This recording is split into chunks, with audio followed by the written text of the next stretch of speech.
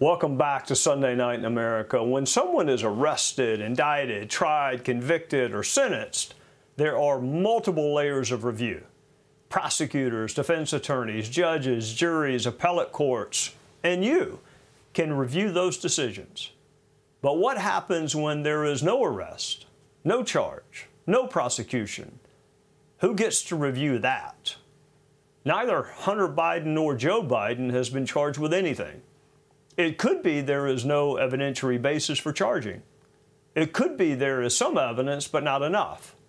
It could be there is plenty of evidence and someone has his thumb on the scale.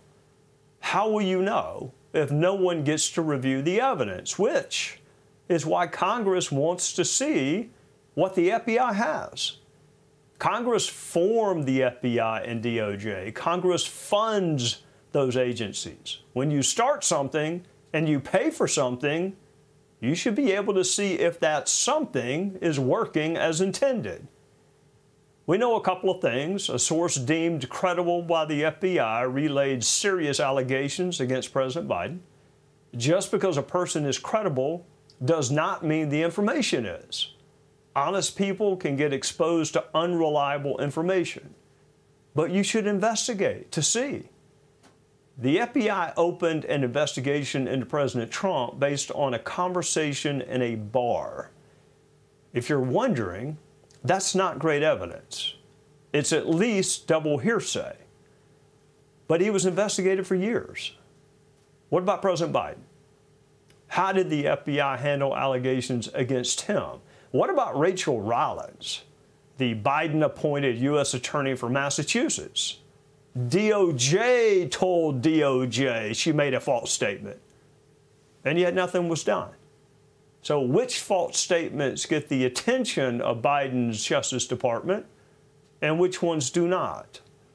Why the disparate treatment? Congress is entitled to review decisions not to charge. Congress cannot interfere with an investigation, but Congress can certainly ask what is taking so long and whether there is different treatment for different people.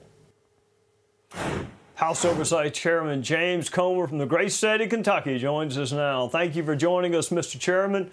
Tell us what you wanted from the Bureau and why you wanted it. Well, the reason we wanted this information is we had whistleblowers approach Senator Grassley about their concern that there was this Form 1023 in existence and the FBI had never investigated it. So we requested the form, and honestly, Trey, the FBI tried to act like for weeks that the form didn't exist. And not until Senator Grassley and I got on the phone with Director Wray, and Senator Grassley told Director Wray that both Senator Grassley and myself had already read the Form 1023 from a whistleblower, so we knew darn well it existed. Did he finally admit that it did exist? So once the FBI allowed me and Jamie Raskin, my counterpart on the House Oversight Committee, to go in and look at it, I read it again and I realized that there were 2 footnotes in there that referenced other 1023s.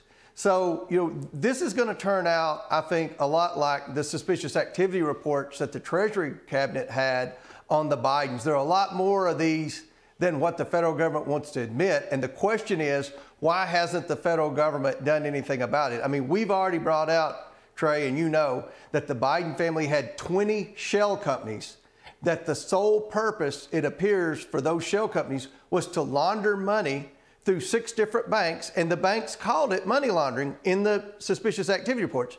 They laundered money from foreign nationals and then transferred that money to 9 different Biden family members. I mean, this is a serious crime that it appears the only entity in the world that's investigating it is the House Oversight Committee. Speaking of House Oversight and your colleague Jamie Raskin, he said the matter was investigated and closed. I want you to listen to this, and then I'll ask you a question on the other side, Chairman. That was checked out by the U.S. Attorney for the Western District of Pennsylvania, Scott Brady, and that assessment of this tip came back empty-handed. They said there's no grounds to escalate this from an initial assessment to a full-blown criminal investigation or a preliminary investigation. They said there just wasn't enough there.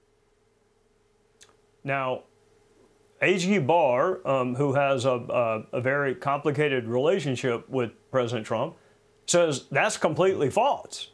That he didn't close it. What can you tell us? Oh, Raskin says it was looked at and closed. Was it? No, Jamie Raskin lied, and the FBI told us that it was still a part of an ongoing investigation. So what I believe has happened, Trey, is that according to Bill Barr, then Attorney General, they got the Form 1023, and because it was from one of the FBI's most credible, highest paid, most trusted, most effective informants, they took it seriously, but they didn't look into it. They just passed it along to the U.S. Attorney in Delaware. So what Jamie Raskins is talking about isn't even the same thing. The Form 1023 pertaining to Joe Biden and bribery was passed along, according to the FBI and Bill Barr, to the U.S. Attorney in Delaware who was investigating Joe Biden. It also may be turned over to the special counsel. Remember, there's a special counsel investigating Joe Biden for mishandling classified documents. He just hasn't been in the news a lot. So according to the FBI and according to Bill Barr, Joe Biden is currently under investigation for bribery. And this gets lost in translation because the media is so focused on Donald Trump.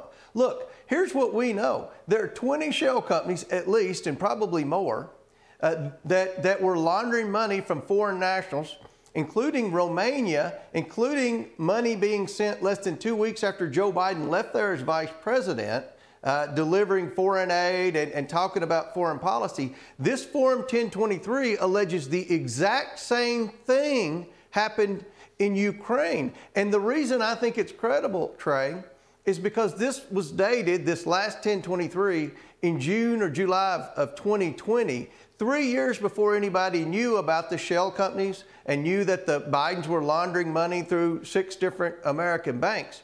In the 1023, the informant says that the payee alleges that he paid the bribe to the Bidens and that no one would ever find it because the way they set it up, they transferred the money through so many different banks, it would take 10 years for investigators to find out.